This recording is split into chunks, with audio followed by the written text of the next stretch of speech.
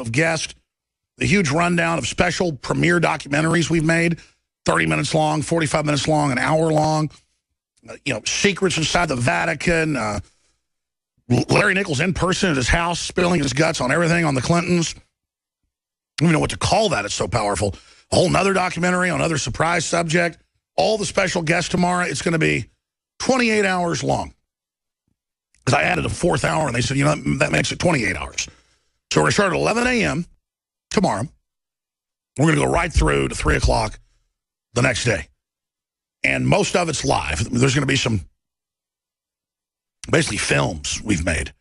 Some of them in the works for years. Some of them films I didn't basically release.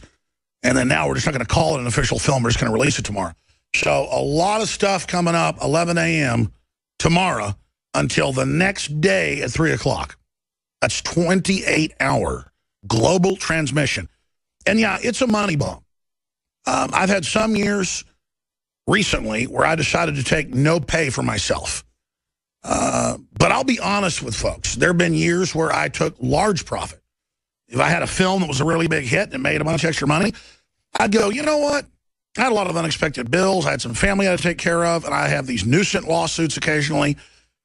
Why should I buy into the propaganda that as a lover of liberty, I shouldn't be successful? So I'll put some money in the bank. Zero from the money bombs has ever gone to anything I do personally. It goes into the cameras, into the crew. I mean, you've seen past money bombs, and suddenly there's like 4 new reporters in a couple months, and new writers, and new people, and new studios. The last money bomb we did, it was 3 years ago. And it took us to upgrade, build the studios, hire the people, develop the crew to launch 5 hours of live TV radio a day. We're now there. Once we go past that level, I can produce 10 hours. I can have a 24-hour network. We're at the point to be funded by advertising, even in a collapsing economy, doing it from Texas, where it's a lot cheaper than, say, New York or L.A., to just take off and put all the different great crew I have in management positions above the new people we bring in. And then my goal is reached where, really, I got a trust I've set up. I've got a corporation. I intend if they blow my head off or put me in prison, this just keeps going. And there's backup plans to that. Because when you really fight tyranny and you're really on the line against these people, you realize it's a lot bigger than you, the individual. It's about winning the long war. Now, that means that maybe my great-grandchildren or your great-grandchildren that finally defeat the eugenicists, the scientific technocrats. But you've got my commitment that evil isn't the only force of power in the universe. Good is even more powerful. But good people expect to see a manifestation right away, or you don't crave power, you don't crave dominating something, you don't crave being in a position of strength because you're too humble, you're too satisfied at a cellular level. Well, I'm exactly that same way. I don't want to be in charge. I don't like telling people what to do. But you know what I hate even more? Being a slave and somebody running my life. But so after I'm attacked, after I see them attack other people, after I personalize that and empathize and take on that pain at a cellular soul level, then I do enjoy defeating them and smashing them and running them into the ground because they deserve it. They are scum, and they are weak, and they are hateful. So we need to stand up and defeat them and take action. We're now well into the third hour, going back to your phone calls here right through this hour. Joe Biggs will be in the studio with us for about 10 minutes at the bottom of the hour to talk about covering a 90-minute speech of Donald Trump that's been called sensational by some of the mainstream media. 20,000 people, standing room only, just loving every word he said. I watched some of the speech footage, big shot, and it was like one-liners like fish being thrown out to seals. But I guess the stuff he's saying is true, so compared to all the lies of other establishment candidates, I guess it's good. Wall Street's latest panic, Trump could win. And it gets into a speech. We'll cover that with Joe Biggs as well. But, man, what is he going to do if he's not for real? I mean, I saw that scary thing a week ago where he went on Fox and said, you know, we may have to, well, he didn't say we may. Merkel's doing a great job bringing these people in. We need to bring these migrants in, using that politically correct word. He's a smart guy. He should have said, these are invaders. We don't know who these people are. A lot of them are ISIS. It's dangerous. The policies of our government putting ISIS in control is what's helped destabilize the whole region. And he knows Obama's been protecting ISIS. He said that. He's got a top general that just left Defense Intelligence Agency as the head of it saying that. He's got the former deputy director of the CIA saying it. Trump knows all this. Trump's real smart. I have no doubt Donald Trump can turn this country around, hyping folks up, being positive. We're cutting taxes. We're repealing the gun laws. We're bringing in immigrants that have a history of working and have something to offer. The country would explode. It would take off. But see, you'd get prosperity, and it wouldn't be unevenly distributed to the globalist. That's what's so sick about them. All day it's class envy. All day it's wealth redistribution. How they want to help you have a dream because they're going to give you some welfare or some college tuition. Tuition costs more than ever. Healthcare screwed up. Giant screw job. Raising prices. The globalists are putting us through a meat grinder. So I wish Donald Trump was real. I hope he's real. I hope he'd do stuff like that. But the media attacks him with the most ham-fisted attacks that are designed to fail. Now, I told you, and I should have saved the clip of this. I said it 100 times or more. Then I'm going to go to this trailer and then your calls. That they do this. Jade Helm went for 2 months. It ended today. Or it ends today, technically. September 15th. And I always said Jade Helm was to condition us for martial law, condition us for the shutdown of cities, condition us to federal troops. The Jade Helm's own memo admitted it was for domestic operations. They come out and deny it's real at first, and they say I'm a liar. Then they say I'm saying it's an imminent takeover. They're going to take our guns. And I've had the media calling today. I've heard people that have heard it on local radio. Oh, where was the martial law? Where was the gun confiscation? It was all going to begin during Jade Helm. And a lot of the people ran with that. Some people online believe that. And, I mean, I get why. You see the world financial crisis and all the other problems and the open borders and the refugee situation. And you say, maybe it is a takeover. Well, they took a photo of me acting goofy on television, because I do screw around sometimes. See, I'm their biggest enemy on that list, so they attacked me. Then they go on to say Rick Perry didn't like it. No, Rick Perry attacked me and said that it was a good thing, that Jade Helm was great. Chuck Norris said it was dangerous. Ted Cruz said it was dangerous.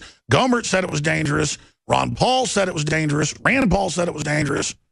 But they stick at Raw Story, disingenuous garbage, like a funny picture of me and Rick Perry, and they say Jade Helm ends with no takeover, and these 6 nutters hope you forgot their idiotic fear-mongering. No, I was waiting for these, and there's a bunch of them, and then I was going to put it out, and my listeners heard me say this. They heard us cover it. They heard us respond. They heard our first broadcast on it. And I said it's training for the invasion of America under Northcom, which they admit in the Army Times and everywhere else is for a war with the Tea Party. And then I showed dozens of articles where they admit that. So there you go. And the military itself was concerned about it. And as Chuck Norris said, it isn't that I don't trust the military. I don't trust who leads our military. And that's absolutely true.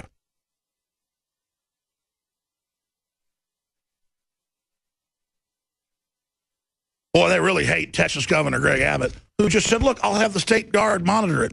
You know, that's the state's job to monitor the feds. They monitor us. We'll monitor it. They came out and misrepresented what he said. They deceive their audience. They deceive their readers, and that's why they're a joke. They think cheap shots like this, we didn't see this coming. They think this will hurt us. Listen, your constituents 9 out of 10 times, 8 out of 10 times, say put all gun owners in slave camps. Ban the Bible on video. We're not going to get your people. We understand that. But there's this big mass in the middle that doesn't know what the truth is. And they're going to see clips of me telling the truth, or they already saw it, and I told people this was coming, and they just know you're a pack of liars. So you've got your idiot constituents that can't tie their shoelaces, who believe whatever you say, and they like little fake victories like this. It doesn't work with the thinkers out there. Our audience is exploding. Your audiences are imploding. You're a joke. You're a fraud. You're a bunch of con men, in my view. And just go out there where dinosaurs go to fall down like a relic from the past and just blow away. I'm just letting you know you're politically dead already. So throw temper tantrums, tell us you control the language, shoot your mouth off however you want. People want freedom. They want lower taxes. They want to be able to defend themselves. They don't want you telling them what religion to be. They don't want pervert teachers teaching 5-year-olds how to masturbate. Just get out of our lives. Go be your own unhappy skeletons. I mean, I've seen your constituents. They're a bunch of brain-damaged idiots who can't literally walk straight. I know who you are. You're hollow. You're a joke. So keep lying. That's all you got. It's more nails in your political coffin. Let's go to this trailer, then your phone calls. First up will be EMOC in Missouri, and then we'll go to Spirit of Freedom, Mark, Frank, Alan, and others. But I don't even know what to call this. We could make it 2 hours long. It's all powerful.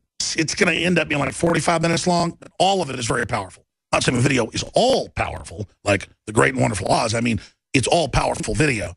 We'll probably air more of it later, but it's cut down about 45 minutes long. Here's a trailer for what I'm thinking is really like Clinton Chronicles Part 3, the new Clinton Chronicles. I mean, we're not selling it. We're not Jeremiah Films. They're great folks, but I don't know what we call this thing we're going to premiere tomorrow because it basically is just an extension of those films. Here it is.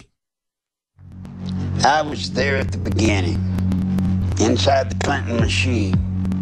I saw it all happen, from the corrupt to the absolutely corrupt. And that's when I thought about my father, who was dying of lung cancer, and what he would do if he knew the man I'd become. And then I thought about my daughter. What if the cocaine they were bringing in was to end up getting used by her? I hit my knees that day and asked God to forgive me. I wasn't a good person. I worked in special operations, Central America, South America. I did a lot of bad things. But I hit the bottom that day and said I was going to make up for it. And now, I just want to see these criminals brought to justice and get their just due. Not made president, but put where they belong, in jail.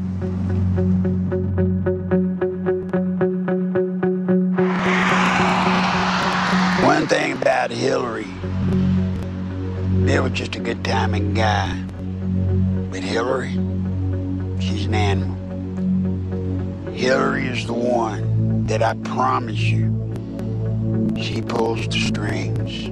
She pulled them in Arkansas. She pulled them in the White House when she was there as the First Lady. And my God, if she gets to be president, what you see out here now is going to change. We thought it changed with Obama. There's nothing compared to what's going to happen with Hillary.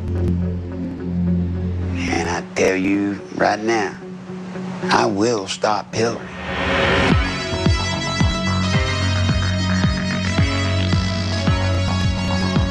We've gone further than anybody we know of, and that's all we're going to say. And people can ask us 100 different ways and from 100 different directions. And we're just going to leave the ultimate decision up to the American people. I really just want everybody to take a deep breath and relax and just, sit back, because here they come again. We're going to have to just ride through this, as we have so many of these other false accusations. All right. It will premiere tomorrow. I haven't even figured out the name for it yet. What is it, 10 o'clock tomorrow night? Free streams at Infowars.com/show. We're going to be broadcasting for 28 hours live. I know some cable and TV stations, like the one in Houston, I need to plug that today, are going to be carrying it. And we're going to be announcing tomorrow the satellite frequency to pick up the TV feed and just some of the battle plan as well. But mainly it's going to be informational and a bunch of guests. But we're not going to get a whole cable channel. I could probably go bankrupt trying it. I know a lot of folks that did get cable channels that are, quote, conservative are trying to offload them and get rid of them right now. Little inside baseball.